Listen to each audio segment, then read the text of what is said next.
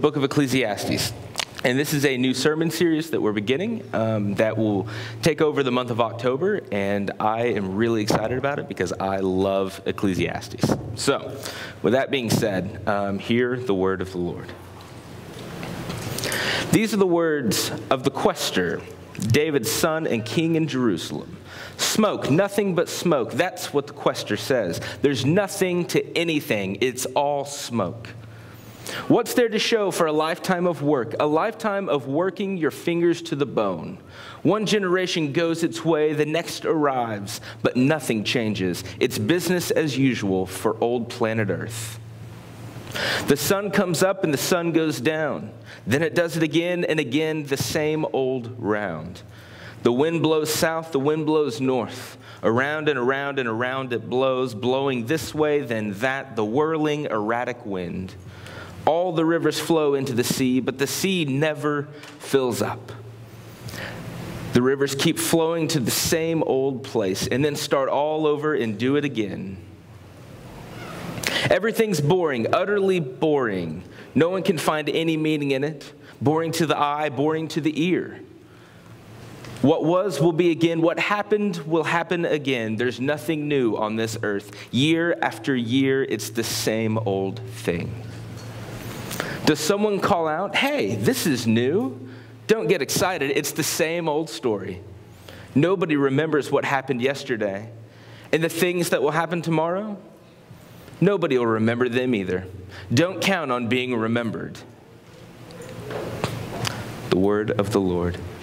Thanks be to God. Boy.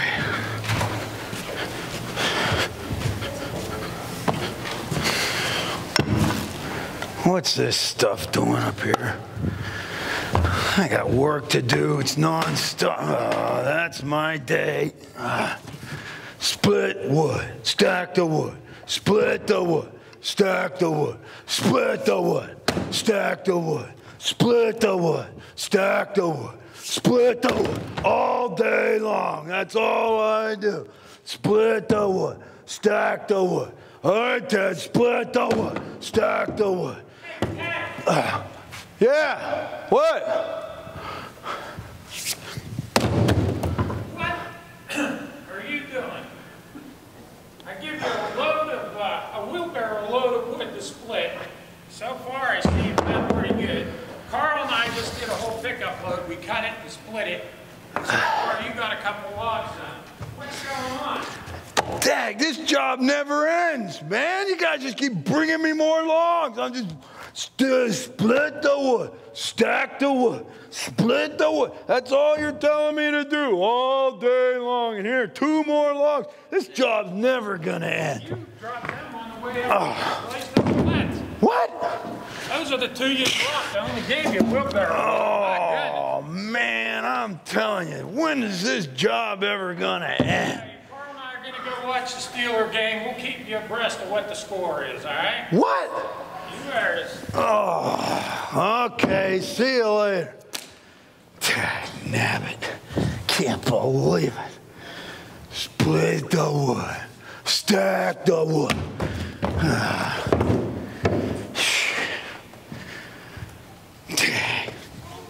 Maybe Macbeth was right. Oh, that's all I could think. Life is just a passing shadow. Oh, it's a poor player that struts and frets his hour upon the stage and then is heard no more. It's a tale told by an idiot. It's full of sound and fury, but amounts to nothing. Nothing. Same old, same old. Round and around and around and around. Again and again. Split the wood. Do the work. Again, again. Do it again. Wow. You know, Viktor Frankl has noticed that there's this whole new neuroses that exists in the world today. It's a neuroses that people have about going and running to their psychiatrist because they just can't take it anymore. And they're laying out on these couches and they're just pouring their souls out and saying, life is just meaningless. It's nothing. What am I here for?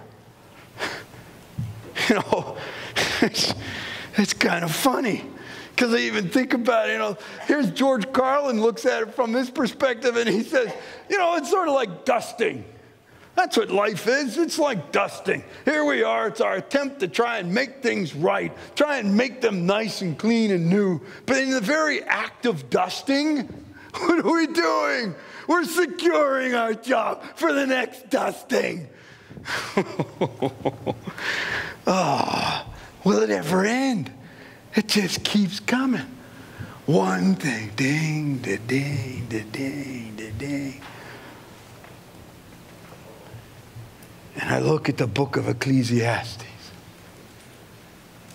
And I look at that and I think, wow, you know, King Solomon, what's he got going on there? It's absolutely right. It's nothing but smoke. It's vanity of vanities, man. It's just a mist. It's totally worthless. You look at life, you get up, you go eat your breakfast, you brush your teeth, you get on the school bus, you go to school, you sit in class, you get off the school bus, you come home, you do your homework, you go to bed, you get up in the morning, you brush your teeth, you eat your breakfast, you get in your car, you drive to work, you fight the traffic, you sit behind your desk, you do your little thing, you get back in the car, you drive back up 28, cursing and swearing the whole way. You go back home, eat your dinner, sit and watch TV, go to bed, wake up the next morning, eat your breakfast, brush your teeth. Oh, yeah, right. This is a good thing. Life. Do it all. What's it for? Nothing. It's meaningless.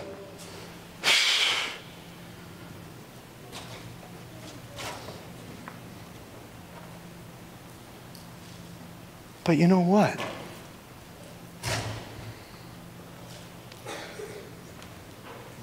As King Solomon is looking out over the world, he looks and he sees all of this. He's like that guy at Kennywood that sits on the bench and watches people walk by. Or he's like that person, maybe you're one of those people that go to the mall and you just love watching people. And he's just observing, and he's putting it all together. And he's recognizing, as he's putting it all together, that the people who don't know God live in this kind of paradigm. This is the way their lives are. You know, Ecclesiastes, he's the preacher, he's the teacher, he's the Koholeth. That's the one that says he's the one who gathers people together to teach them. Because Ecclesiastes, that's from that Greek word ecclesia, which means church or the called people. And we are the called people. And so we recognize that there is something a little bit more than just the monotony of life. And so what is it that King Solomon does as he's writing this and compiling this? He's making an observation about how people are. With the bulk of the world, how they respond. Be honest. You go to work? You go to school? You go up to somebody and say, hey, how are things going? Same old, same old. Or they'll say, oh, SOS, and we all know what that means, but I'm not going to say it here in this company. That's what people will say. That's what they'll do. A sense of real kind of futility. Mark Twain captured it pretty well in his quote. And this is, he's saying, hopefully it's going to get there. Come on, Mark, where are you? I know you're there. There you are.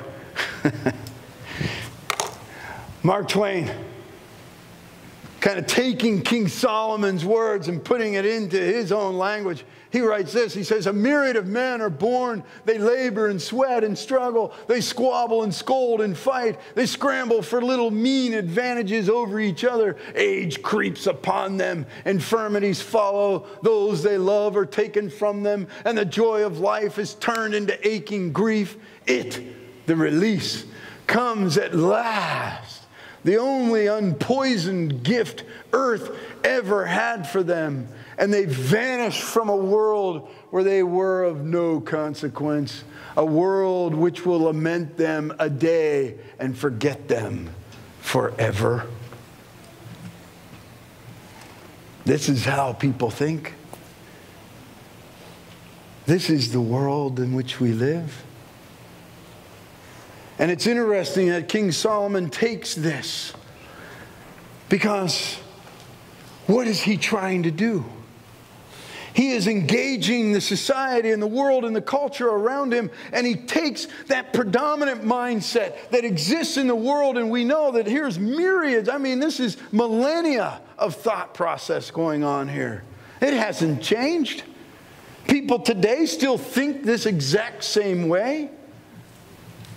And he takes that thought process and he puts it out there for the people to read, and they're going, wow, this king gets it. He knows it. Yeah. What's the meaning of life anyway?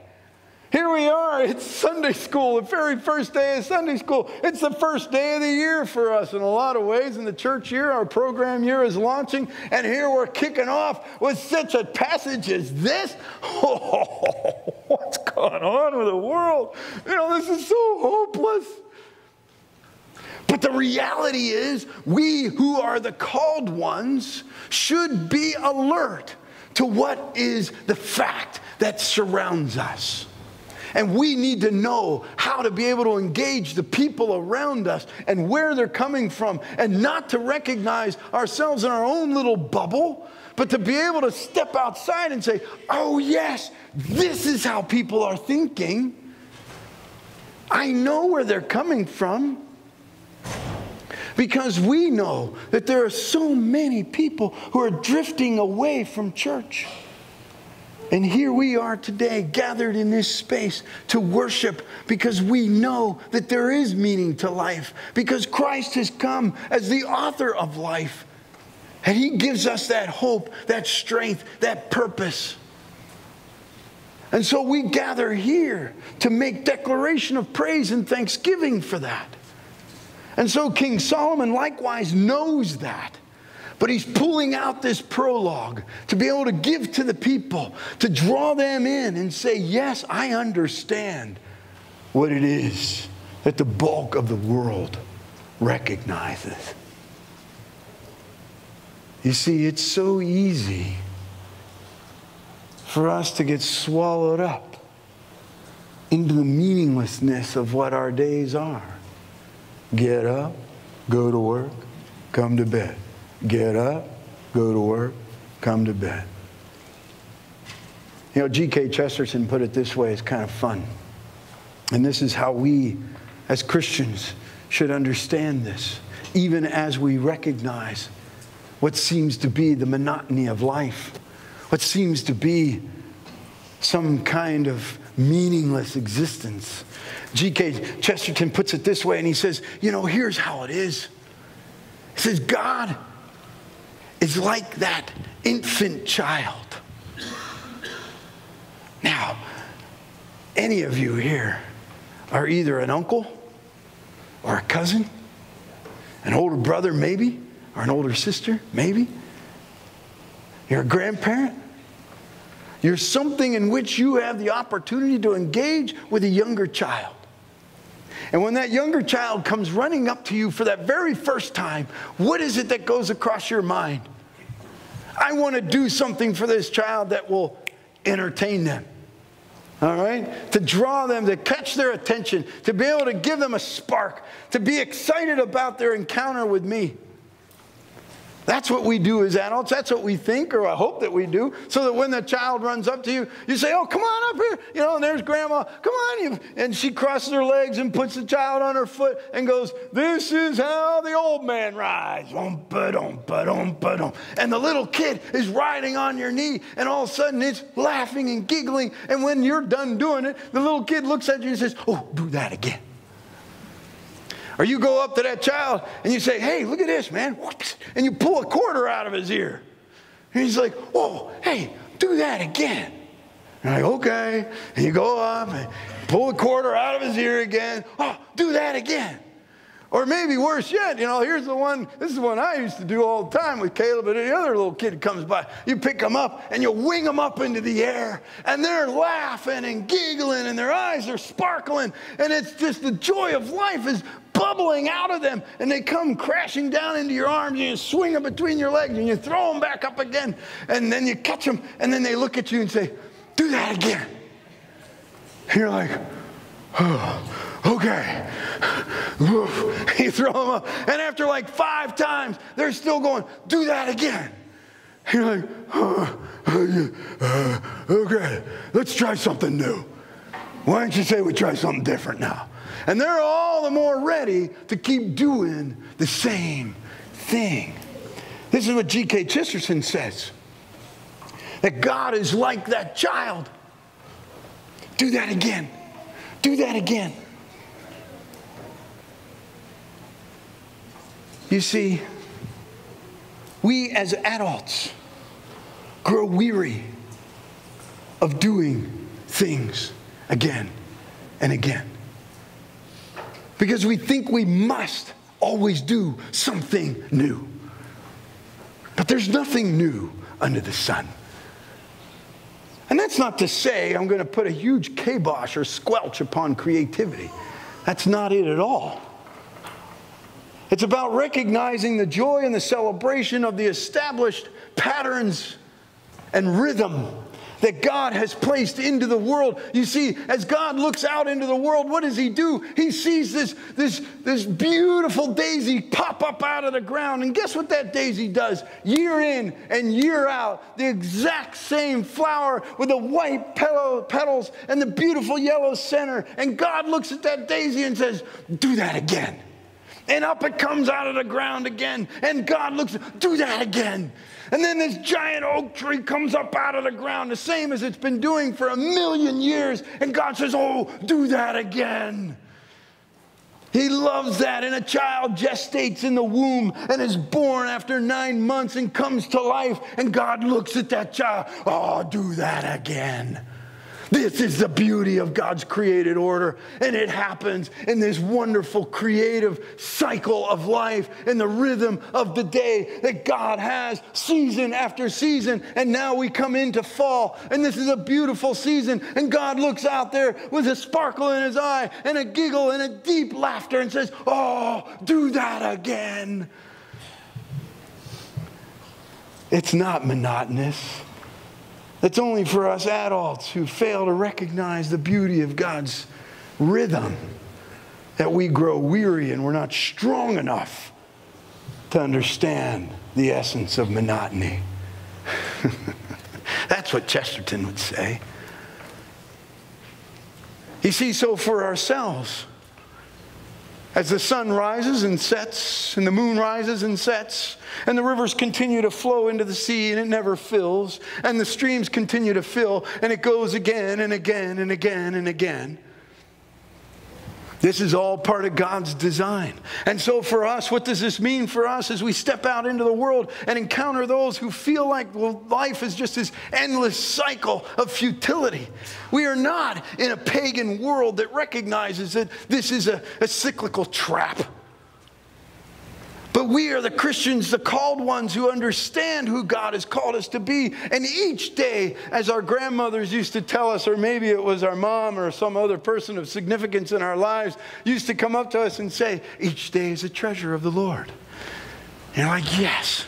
That's right. So that when you get in your car and you drive off to work and you fight that same traffic and you sit behind that same desk and you finish the day and you get back in your car and you drive back home, and maybe you veer and go off another way, but it's still basically the same way, and you come back home and you have dinner and you sit on the couch and enjoy your family and go to bed and get up the next day, brush your teeth, take a shower, do those routines. It's that opportunity that you have to be like that little child. Oh, Lord, do that again. For I have another day to be able to glorify you with the things that are part of my life, with the talents and skills that you have given to me that establishes for me a rhythm to my day. So that as I'm preparing the children's lunches for school, as I'm getting them ready, and it becomes an exasperation because, yes, you're going to continue as a parent to say, did you do your homework? Did you brush your teeth? Did you make your bed? That's part of your season. That's part of your rhythm. And not to get exasperated by that, even as exasperating as it is. Your life is not meaningless. We're not part of a rat race, my friends. For God takes pleasure in the human race. Amen. Let's pray. Lord God Almighty, we thank you so very much for this glorious day and for the rhythms and patterns of life in which you look out over the world and you say, do that again. And so likewise for us, may we have that same childlike innocence, that each thing that we do and each opportunity that we have to live would be the same reply to saying, oh, do that again. That we have recognize another opportunity to glorify you and that which you have placed before us. That each day is a good thing, and that life is not just a walking shadow, and that our days are just a tale told by an idiot, but our days are filled with joy because you are the greatest storyteller of all, and your wisdom goes beyond anything we could comprehend. It's in your Son's precious and holy name we pray. Amen.